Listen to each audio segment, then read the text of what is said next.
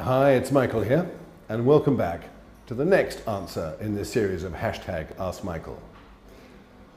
And this question that I was asked is, how do you put yourself in the best place just before you start a talk? And I don't think the questioner meant physically, he meant mentally. There are many ways of doing this, many.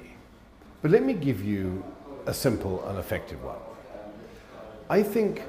I heavily believe in the philosophy of both Chinese and Indian medicine of prevention rather than cure. And I think if you have a good start to your talk, that actually puts you in a very good space indeed.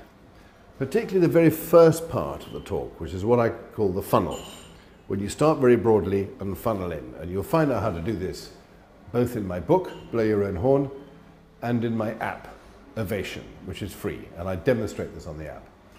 But if you've got a good introduction, a good first 30 seconds or so, that you know, and you've practiced a couple of times, not word perfectly, but so you're happy with it, that's a good place to be before you start.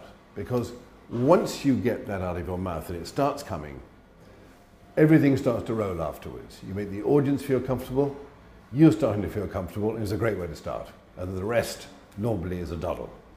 So having a good start to your talk, and I just don't mean the first few words, I mean the first half a minute or minute, the introduction, knowing that well, is a great way to put yourself in the best place to start a talk.